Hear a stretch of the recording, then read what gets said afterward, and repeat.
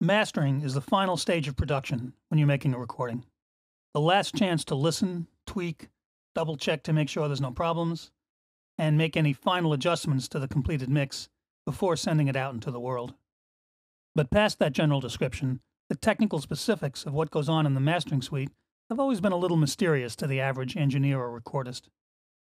Exactly what processing to apply, and more importantly, when and how much to apply, are part of the so-called black art of mastering, which for years was always left to dedicated mastering engineers in their specialized studios full of pricey, high-end equipment that was often kind of unfamiliar to most tracking and mixing engineers. But with the advent of software-based mastering tools, the art of mastering was brought to the masses, for better and worse. Better, because now anyone could own the tools they'd need to handle that final stage of preparation to get their projects ready for distribution, by whatever means. But also worse, because applying powerful mastering processors to a full mix can just as easily have a negative impact on the mix as a positive one, especially if used with too much of a heavy hand. And the ready availability of these relatively low-cost processors, as opposed to the really pricey gear employed in mastering suites in the pre-digital era, doesn't factor in the even more important aspects of what a dedicated mastering engineer brings to the job. One of those factors is his experience in listening for the more subtle aspects of a mix that might need to be addressed, and applying processing sparingly, often doing as little as possible, just what's absolutely needed to serve the music. A professional mastering studio is also an acoustically calibrated and treated room with a set of calibrated monitors that provides a listening reference that can be trusted.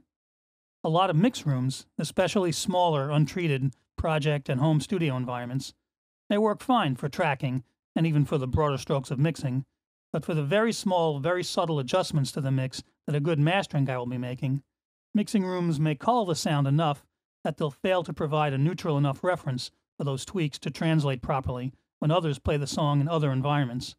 And that's a big part of what mastering is about, making sure the song will travel well, sound good anywhere.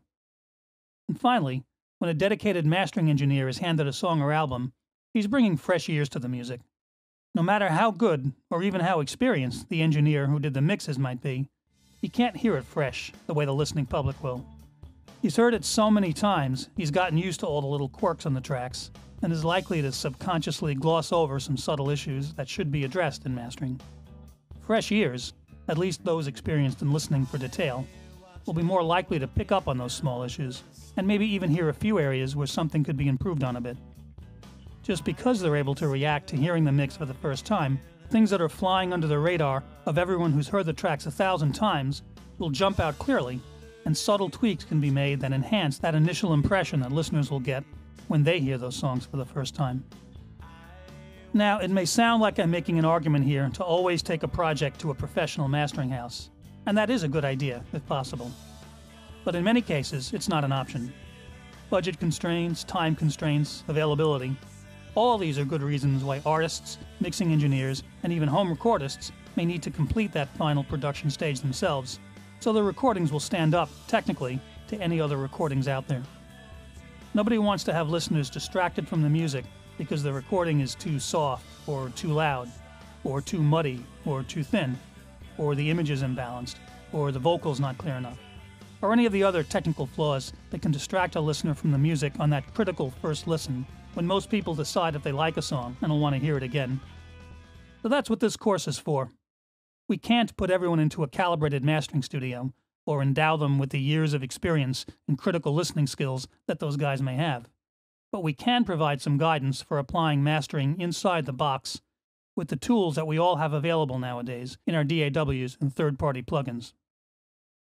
The course will touch a little on the evolution of mastering and cover the technical concepts and terminology, like sampler rate and bit resolution, background knowledge that's necessary for the technical aspects of mastering. There'll be a brief overview of some of the tools available, and I'll also cover pre-mastering, what should be done to a finished mix to prep it for that final stage. I'll go over strategies for organizing an in-the-box mastering session, including issues like mastering a collection of songs, like for an album, and using commercial reference tracks to help get a handle on how your mastered tracks will sound when they get out into the world. And then, of course, I'll spend the most time going over the various tools that are used in mastering: EQ, compression, including multiband compression, and limiting, specifically the specialized brick wall limiters that are what's used to get recordings so loud these days. I will touch on the loudness wars, one of the big issues facing anyone who tries their hand at mastering, especially for a client. I'll even go over mastering applications for MS, mid-side processing.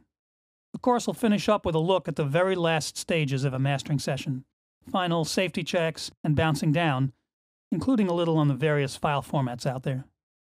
I'll even touch, very briefly, on the embedding of metadata in the finished audio files, the data that's used to track sales for commercial discs and downloads. So while this course won't make you into a seasoned mastering specialist overnight, you'll still have to train your ears and your hands to get used to the more subtle listening and tweaking you need for effective mastering.